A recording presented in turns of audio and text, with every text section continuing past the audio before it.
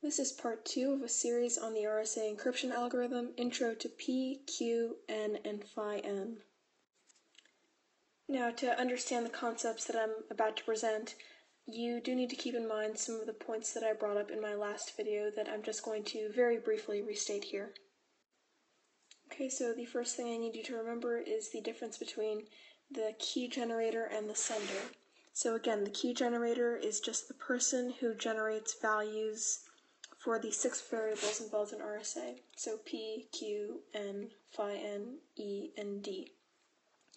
And then the sender, who is the person who sends an encrypted message to the key generator for the key generator to decrypt. So second thing to remember is the difference between the private and the public key. You need to know that the private key is comprised of values of P, Q, Phi N, and D, and that only the key generator can access these values.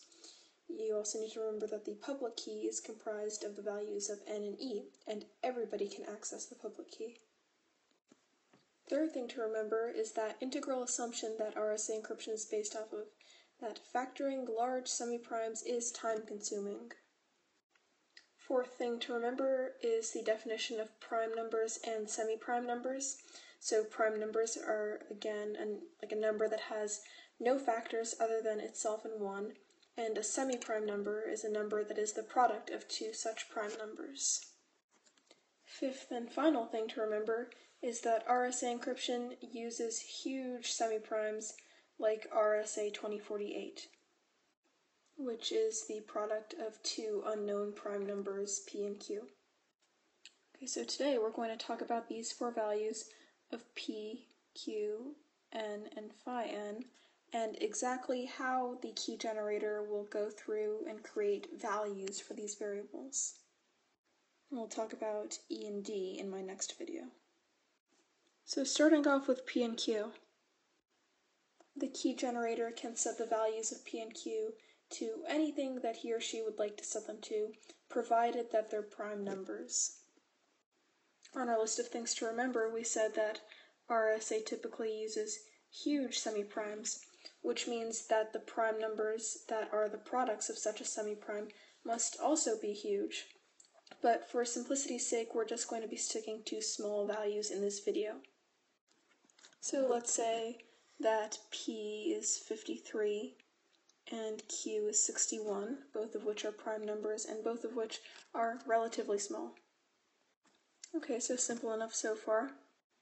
Now we're going to talk about the value of N, which is simply defined as being the product of P times Q, the product of P and Q. So just those 2 prime numbers that we picked beforehand, just their product is going to be the value of N. So in our case, we know that P is 53 and that Q is 61, so we know that N is equal to 53 times 61, which is simply 3,233. So we get a value of 3,233 for N. Here I'll very quickly highlight the definition of each of these numbers. So P is a prime number, Q is a prime number, and N is simply those 2 prime numbers multiplied together. So these are our 3 definitions so far, and the 3 values that we created so far in this top right corner. These are specific to our example. Okay, so we know what P, Q, and N are defined to be, and we know their specific values for the 2 prime numbers that we chose to be P and Q. Now, finding the phi of N is where things start to get a little bit complicated. Okay, so the phi of a number simply tells you how many integers are less than that certain number that do not share any common factors greater than 1 with that number. Okay, so this sounds like a pretty convoluted definition, so let's work through an example to try to understand this better. Say I wanted to find the phi of 9 per se. Okay, so since this is such a small number, first I would list all of the integers before 9, including 9, all the way down to 1. So 9, 8, 7, 6, 5, 4, 3, 2, and 1. So I can clearly see that 9, 6, and 3, all three of these numbers share common factors with 9 that are greater than 1. I can also see that 8, 7, 5, 4, 2, and 1 are all numbers that do not share any common factors with 9 that are greater than 1. So let's go back to our definition of the phi of a number. How many integers are less than that number that do not share any common factors greater than 1 with that number? Well, I see 1, 2, 3, 4, 5, 6 integers that are less than 9 that do not share any common factors greater than 1 with the number 9. Therefore, the phi of 9 is simply 6, because there are 6 integers that are less than 9 that do not share any common factors greater than 1 with 9. I think that we can agree that this process is pretty time-consuming to compute, especially when the phi's of numbers get bigger and bigger. So this leads me to my next point, that the phi of any number is time-consuming to compute except in the case of prime numbers. Now, why except in the case of prime numbers? Well, if we think back to our definition of a prime number, we see that a prime number is a number that has no factors except itself and 1. So if we wanted to find the phi of a prime number, say of 7, phi of a prime number 7, we simply have to realize that 7 has 6 integers before it that have no common factors greater than 1 with 7. Therefore, the phi of 7 is simply 6, 1 less than the original prime number. This leads me to a definition. The phi of any prime number is simply 1 less than the original prime. Any prime number that you can think of, its phi is simply 1 less than that original prime number. From this definition, we can see that finding the phi of any non-prime number, like 9, is tedious, but finding the phi of a prime number is very simple, because the phi of any prime number is just 1 less than the original prime. Okay, so there's one more thing that I'm going to mention before I get into how we're going to calculate the phi of n. So first I need to tell you that phi is a multiplicative operation.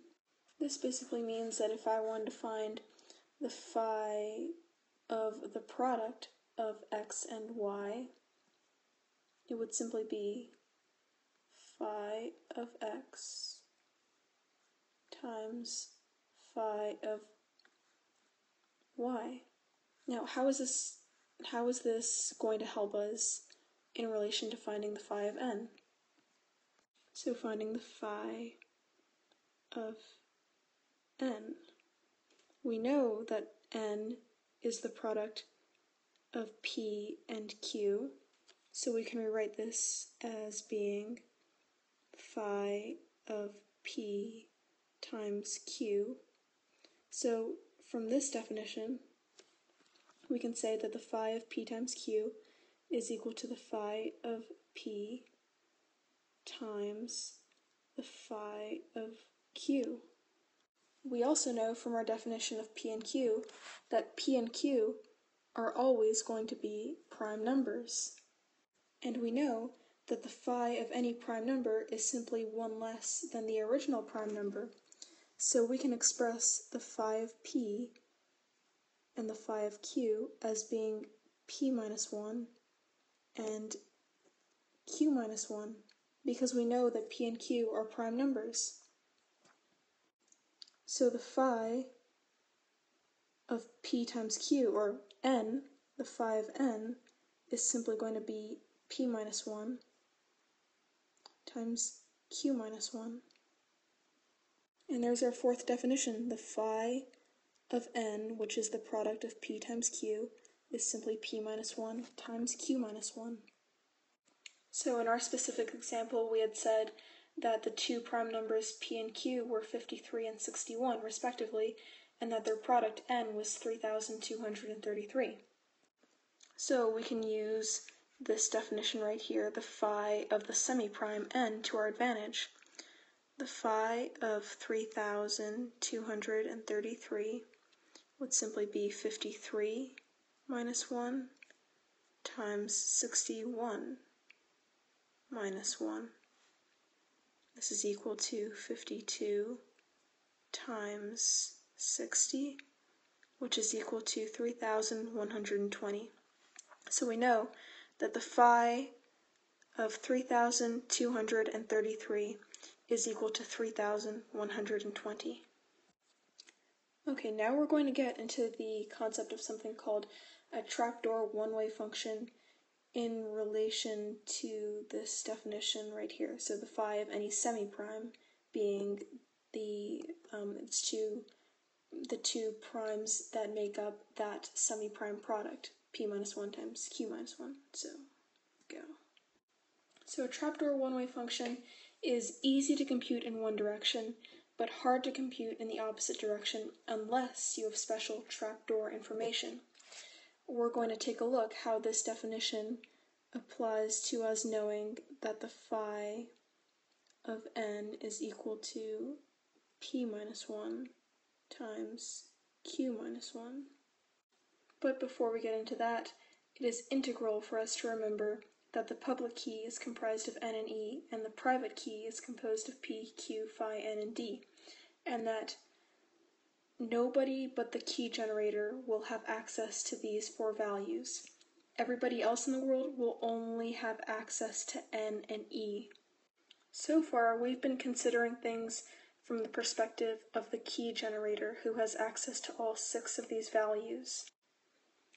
It's very, very easy for the key generator to compute the phi of n in our example 3,233 because they have the special trapdoor information of p and q, 53 and 61.